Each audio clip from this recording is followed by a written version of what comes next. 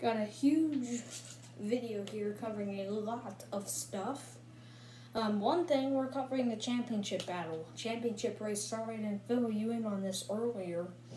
The ones that are eliminated at Phoenix, Kyle Busch, big letdown for one of my subscribers. Eric Jones, one of the surprises that we thought would be eliminated in the first one. The other one, Brad Keselowski, currently running 4th at Homestead, Miami. And the final one, this is gonna make your jaw drop. Denny Hamlin. How about that? Take that in.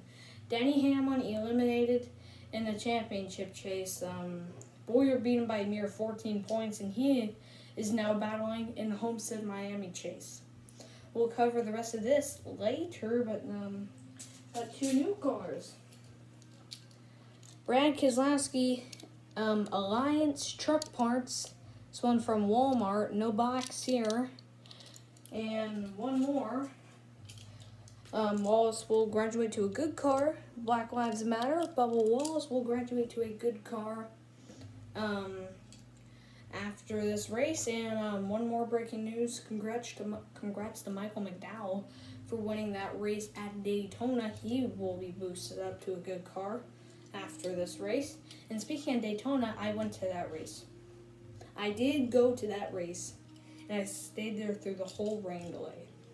So, big thing, and surprised about the lap 14 big one, and thank goodness Kyle and Brad are okay after that big last lap crash. So, back to the championship story.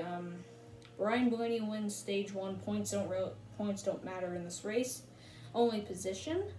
Joey Logano got 2nd. Chase Elliott got 3rd. Logano and Elliott are in championship 4. Elliott won Phoenix, so that's why he's clinched in. Logano was just stellar in that last round. Clint Bowyer right now I think is running 8th. No, he's running 6th. And Martin Truex Jr. is running 10th. Right now, he had a bad pit stop, but he was a strong car early. Denny Hamlin right now is in the back of the good car. It was a bad pit stop for him. Lots of surprises. Not really. Brad Keselowski and Kyle Busch eliminated in the last round. They are running up towards the top 5. Keselowski's in the top 5. And Blaney's still looking for that first one. Almost got one at Watkins Glen, but that one went to Jimmy Johnson.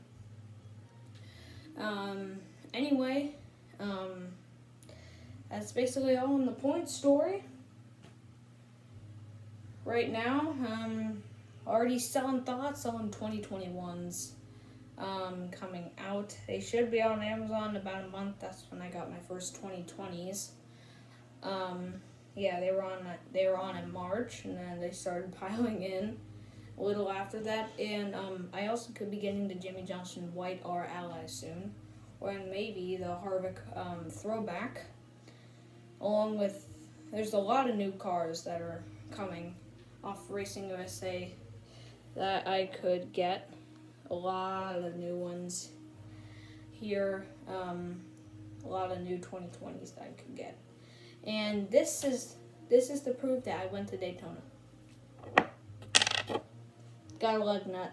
Seriously, no joke. It is a actual lug nut. Someone just came around and happened to have a lot of spare ones. I was sitting there during the rain delay.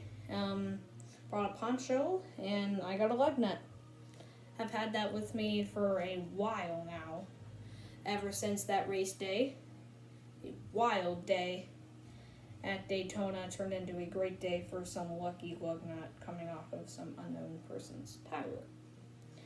And that's all from here. No news. We'll fill you in. Definitely give you the final 10 laps. Definitely of the championship race. Fill you in on that. And hope to see 2021s at this house soon. That's all from here. Hope you guys are having a fun 2021. And like and subscribe for more videos like this. Thank you.